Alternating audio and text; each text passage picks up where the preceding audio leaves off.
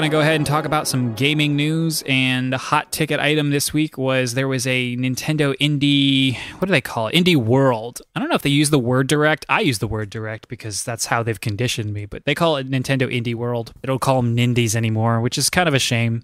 Nindies is cute and fun. That's a good pun. What? Oh, yeah, Nindies is a great pun. Nindies. Yeah. Mm-hmm. So let's go ahead and walk through some of the games that are coming to Switch from independent developers. The cool thing is a lot of these were kind of surprise drop, out now. Yeah, a lot of shadow drops, at least 3, maybe 4. Especially 3 or 4 worth checking out. It wasn't just okay, maybe. But no, and a lot of them did come to other consoles. We'll try to point out which ones didn't. And a lot of them were available already. But it's still nice when you're finding out a game's coming to a console that you like, and it's going to be there literally right in that moment. So, first thing up was Supergiant Games. It announced that Hades is coming to Nintendo Switch in fall. Hades is a cool procedurally generated roguelike where you are the son of Hades. I don't think there's a canonical son of Hades in Greek mythology, so it's probably a character they created all on their own. And I'm really stoked because this game's been in early access on the Epic Game Store exclusively for a while, and this is basically their 1.0 official release, and it's coming to all the other consoles as well. And that was probably assumed. You were never sure if they're going to bring it to Switch or not because they, who knows? Sometimes things just don't come to the Switch for some reason. But it is. It's coming everywhere, and I am super excited. I will be picking this up day one. Oh yeah, and I will be mooching off you day one if we don't go halvesies because this looked like an amazing game. So it's Supergiant Games. They also made Bastion and Transistor, I believe, as well, and then Pyre, 2 or 3 years ago. Okay, cool. Yeah, but the thing I liked about this is it kind of looked it's isometric.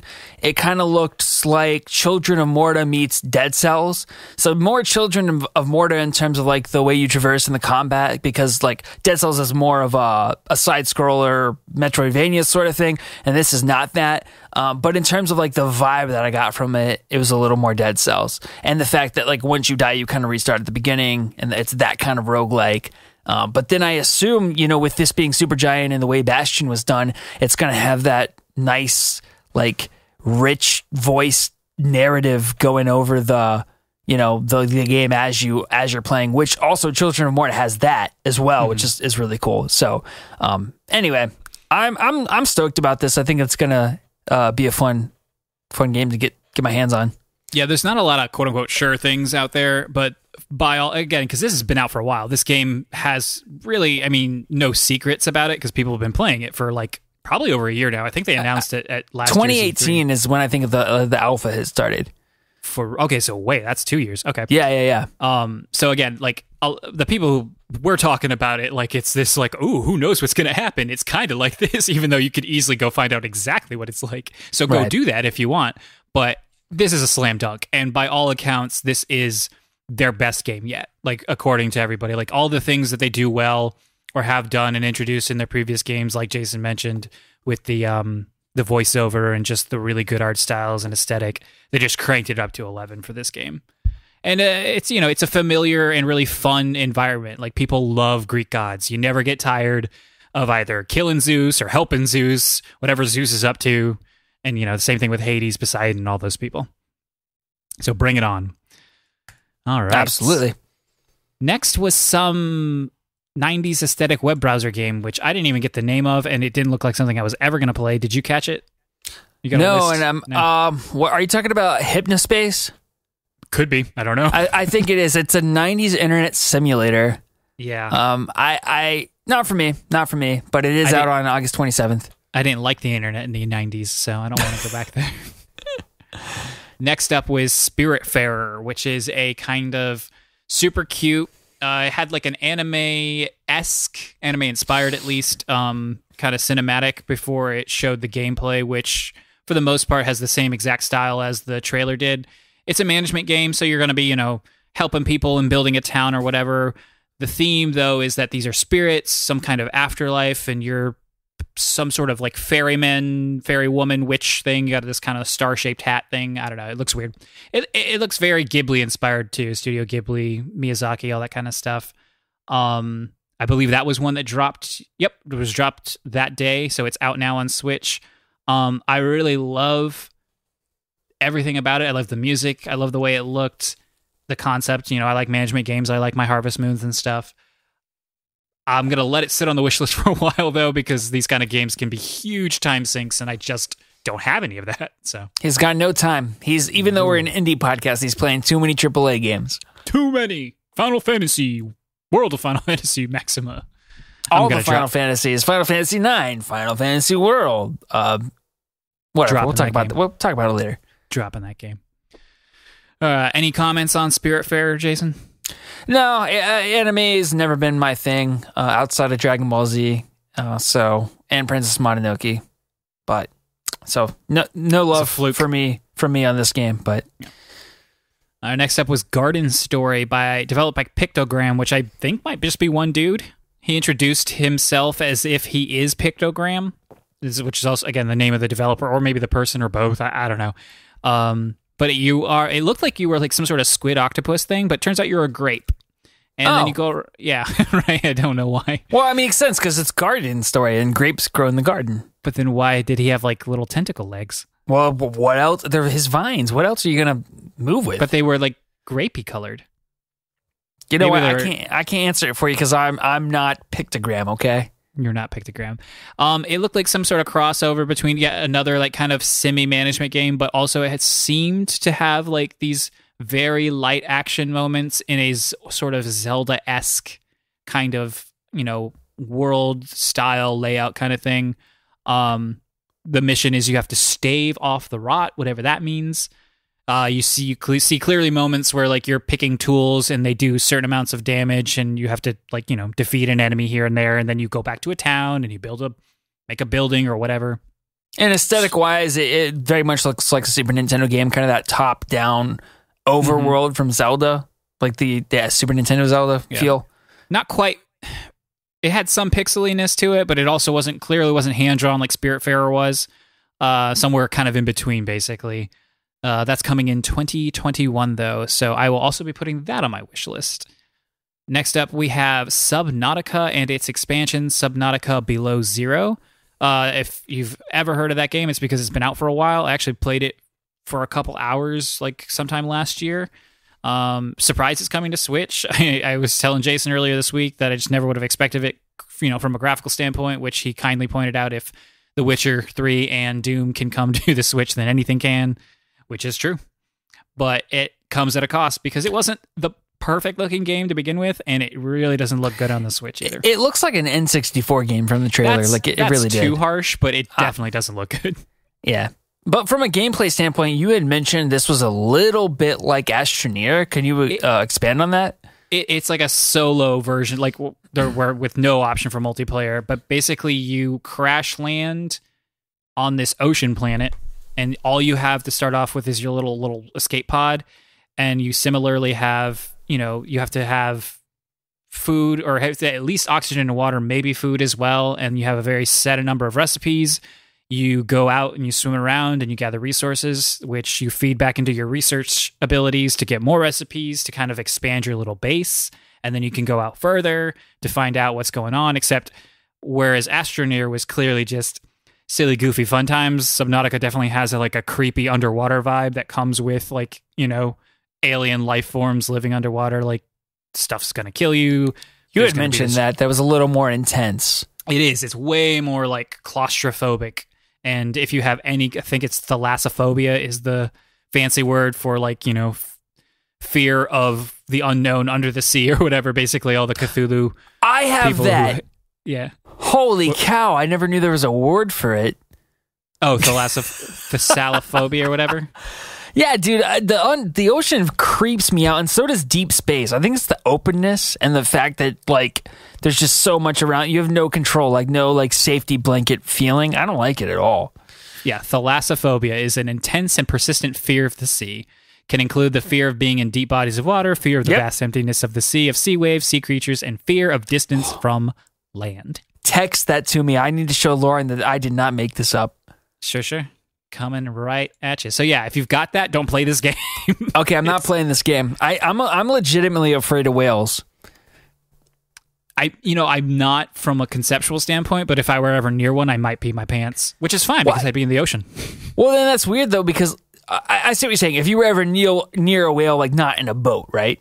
Right. Because I've gone whale watching before. Now, it wasn't my choice to do this, and this may have been where my fear developed.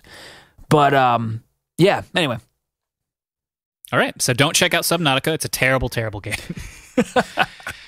Next up, we have Takashi and Hiroshi.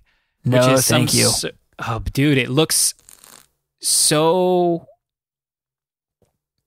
I gotta give it props, though. Why don't you like it? Heartwarming. It honestly looks like something that would depress me. Yes, that is the thing. Like, I guarantee the little brother dies in the end. I haven't played it. I don't know anything about it, but there's a trailer, and at one point you can clearly see he's in a hospital bed.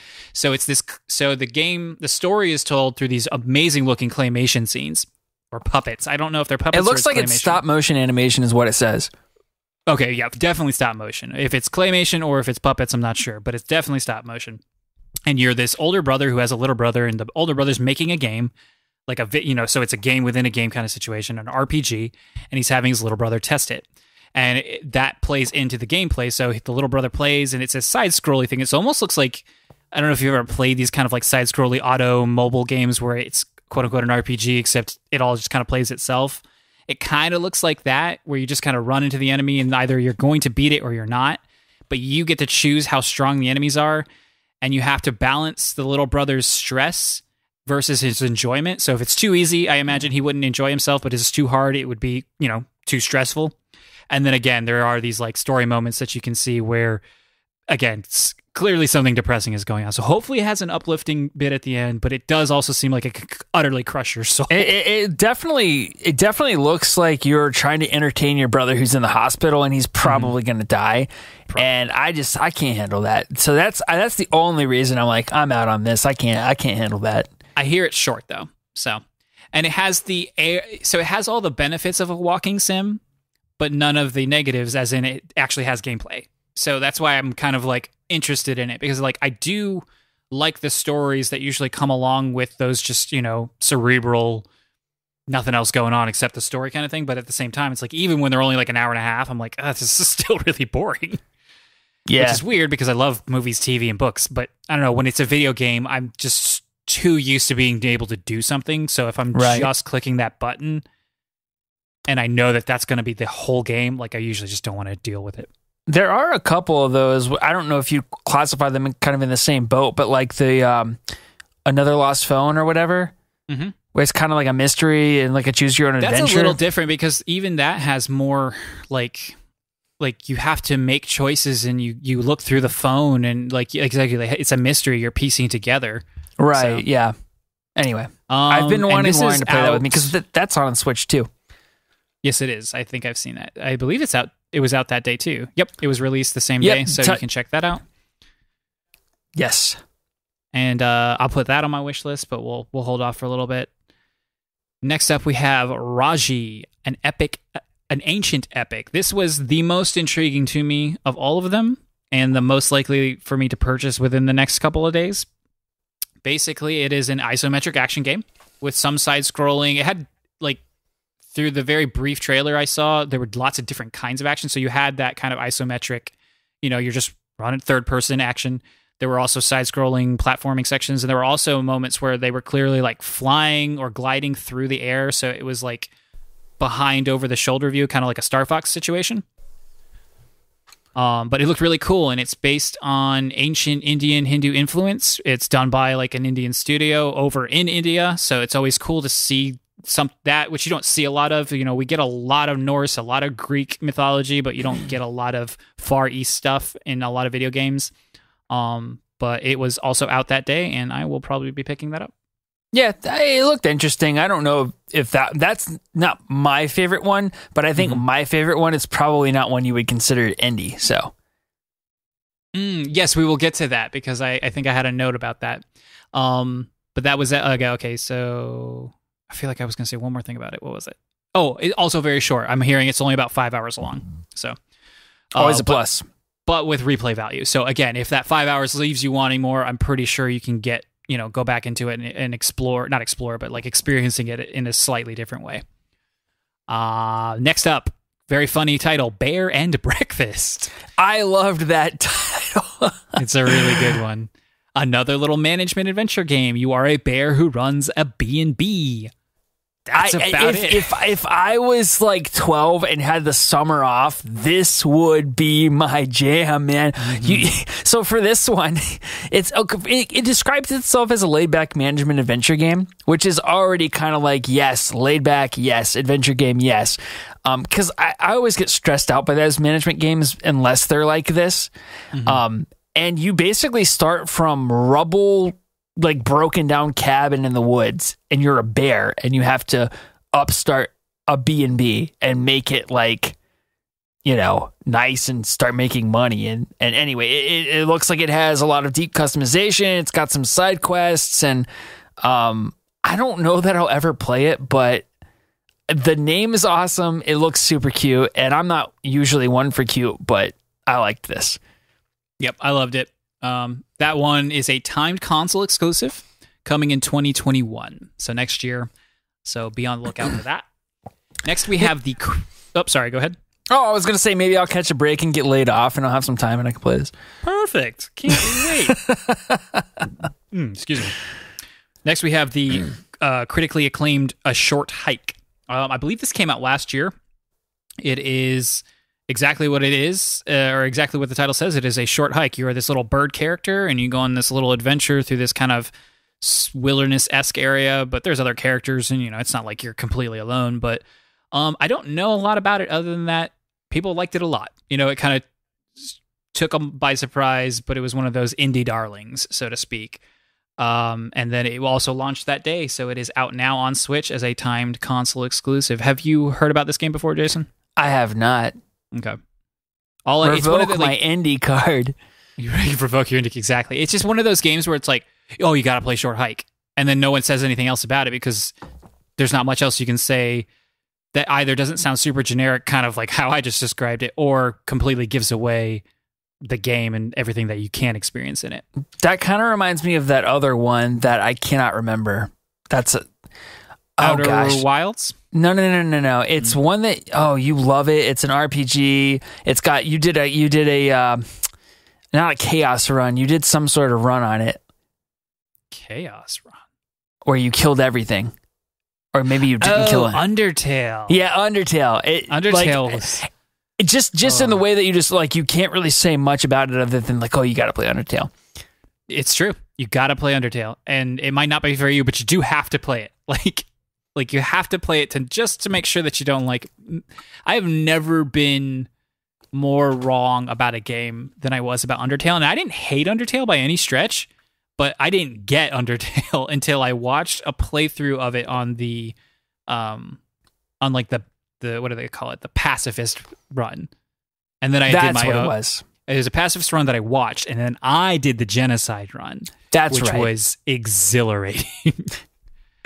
Anyway. Not to get derailed on another awesome indie that came out forever ago. Next up is a really cool looking game called Card Shark. Yes. So basically, instead of just playing like traditional card games, you're this, we're probably talking like mid 1800s, early 1900s. It's hard to 18th century French society. Okay, so even further back, 18th century French society. But basically, you are a cheat. You're a card cheat. Your goal is to play cards and cheat at playing cards. So rather than just, playing poker, you're specifically taking motions and completing tasks to stack the deck in your favor. And basically it looked like kind of like mini games where you would kind of do, like these sneaky shuffles or pull a card out of, a sleeve kind of thing. And then it seemed like there were moments where your choices to cheat could potentially have an effect where someone pulls out a gun and shoots somebody else. And it's all very, the arts, it's not like a big bombastic thing. The art style is very simple and minimalistic, but it looked really cool. I agree. And the other cool thing about this particular game is that I think the art director, or it may have been a different position, but I thought it was, or maybe creative director, whatever. He is actually the card shark. Like he knows how to do these things in real life. And he said he implemented those mechanics into the game. So you'll kind of learn real life, simple version of like how these things are pulled off, which I thought was interesting. Yeah, it was really cool. And yeah, that guy got on, and he is, like you said, either the art director or the creative director / card shark. And he was very French. Very, very French. Oh, yeah, totally. So that comes out 2021 as well. Next up, I believe, is the game Jason was referring to a moment ago, Torchlight 3. Yeah. How you feeling? I mean, so here's my history with this game, and somebody can correct me if I'm wrong, but a lot of the people who originally designed Diablo 1 and 2, they left Blizzard and went on to form their own team, and they created the Torchlight series. And they so did. This is the third iteration of that, and it very much looks like Diablo, and it very much looks like what Diablo would have become if it had stayed on its trajectory and not become Diablo 3. Right. A little cuter. Not that Torchlight is like a baby game, but Diablo is very much what it is with the grim dark Devil's Angels thing. But I've played both Torchlight 1 and 2. The company that was in charge of Torchlight got purchased and then like kind of sacked. And then you thought they weren't going to do it, but then they came out with this thing called Torchlight Frontier, which was then rebranded into Torchlight 3. I think they were going to go for some sort of games as a service approach, and then the immediate and palpable backlash from fans was like so strong where they were like, no, we didn't mean that. We didn't mean that at all. It's Torchlight 3, we promise. Sure. And so basically, yeah, it's going to be Torchlight 3. I like the way it looks. It looked like it was going to finally like be at home on a console. The first two were designed with PC in mind, which is fine, but then when you try to port it to console, it can be a little cumbersome. I don't have time for a game like this, though. I mean, maybe, because there is like a heavy focus on like being able to play it solo, kind of like back with D2. Not that you couldn't just like, go crazy on the multiplayer side, but something like D3 was very much like, nah, you're going to want to play this with somebody. Path of Exile is also kind of like that too in some ways. Do you really see yourself playing this, Jason? I really don't. I just love the idea of it, but I think I will never recapture that magic of Diablo 2 in middle school. Like, right. I'm never going to have that again. I'll have other great gaming experiences, but I'm never going to have that again. And so chasing it is probably futile, honestly. But this is another one of those games where it's like, if I was 12 or 13 and I had the summer, off, like this would be my jam. It's this and beer and breakfast, baby. Yeah, if you aren't never free to play, if you are free to play all the time and you like these kinds of games, but you don't want like ultra complexity, or even as complex as like D3. Like that was the thing about Torchlight 2. It's like, man, this isn't even as complicated as D3, which is not complicated at all. And I like that. I like that part of it. And I like the world. It's a unique little world. It's fun. Like it's got a vague steampunkiness to it. And anyway, fall 2020 coming to Switch. It's already out on PC, I believe. Are you sure? I just Googled the release date and it said June 2020. Join early access now. So okay, I gotcha. So it's probably early access is when it came out, or is the form that it's out in right now. Yeah. All right. Next, we had some puzzle game called Manifold Garden, where you're like a cube, and I wasn't paying attention. Did you see anything about this? I could not make heads or tails of this game. It looked like it was a puzzle game that kind of like played on perspective and physics. Mm-hmm. And you have to manipulate gravity and change your perspective to see the world in new ways, quote unquote, to solve the puzzles.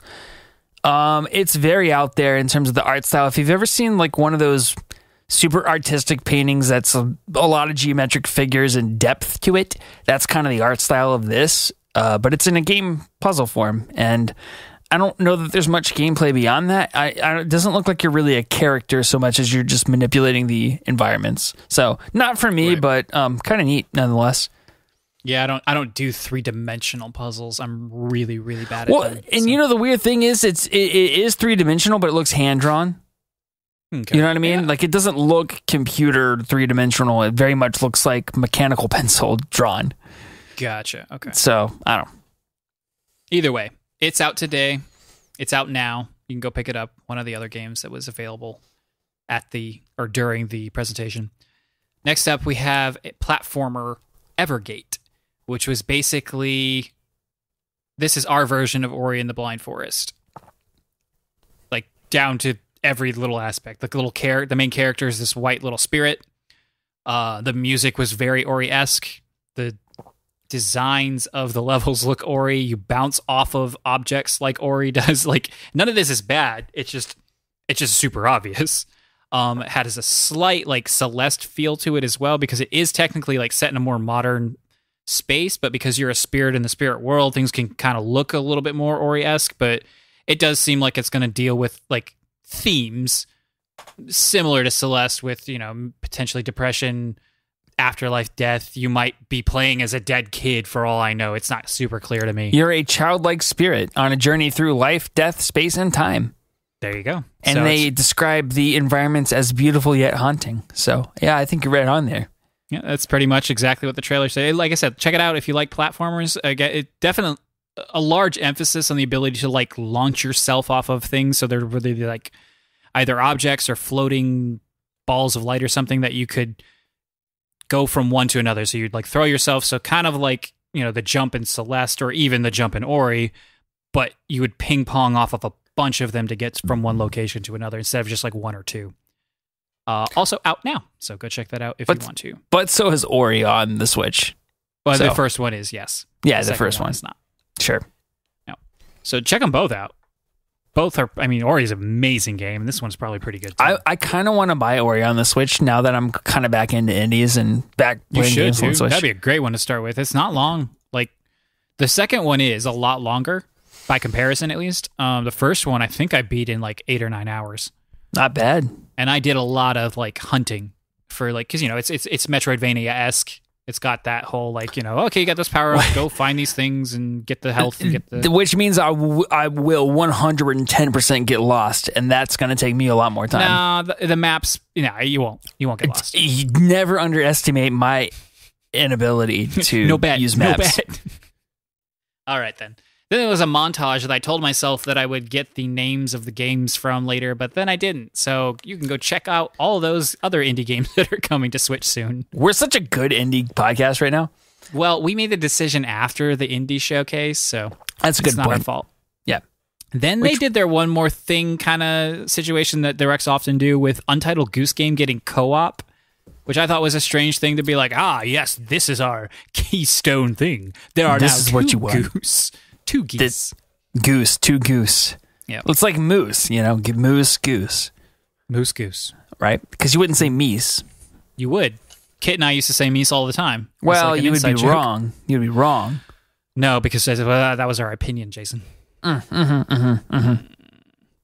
Anyway, that's coming out September 23rd, presumably to other consoles as well, not just the Switch. So, sadly, no Hollow Knight news, no Silksong news. I'm sad. Poor Karch. Oh, well. Poor Karch. Poor me. Poor Team Cherry. I hope they're doing okay. I haven't, seen anything from them. Hope they're holding up, Yeah, because they're, I'm sure they hired a couple more people, but the original game was literally just 3 people, which can sometimes, in these kinds of situations, it's a toss-up. That was like, oh, man, maybe that's, super perfect for them, and none of this is affecting them at all, and progress is being made as it always would have been, or maybe it's somehow, even worse for them. It's hard to say. All right, that wraps up Nintendo Indie World.